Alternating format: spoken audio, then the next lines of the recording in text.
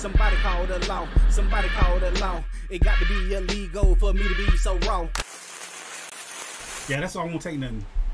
I'm scared of drugs, yo. I'm scared. I'm telling you, man, one of the most popular, prettiest girls in school when I was a freshman. She was a senior. She's one of them girls you can't talk to because she's advanced way more than you. She's probably the baddest bitch ever in life, right? And she wasn't even talking to niggas in high school. She was talking to college niggas because she was on her way out.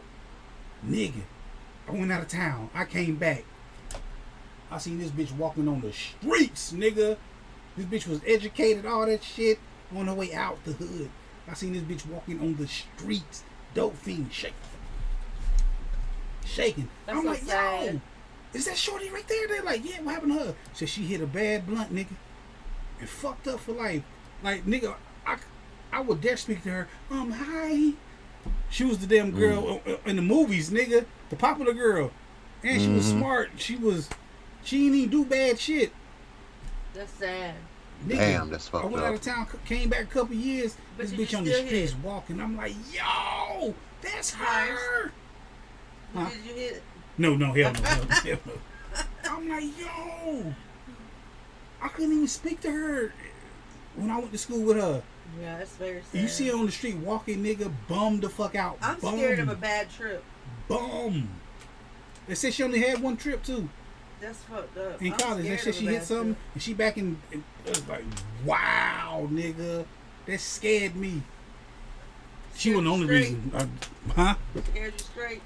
I flunked drug school. I did not graduate to nothing else with marijuana. You see?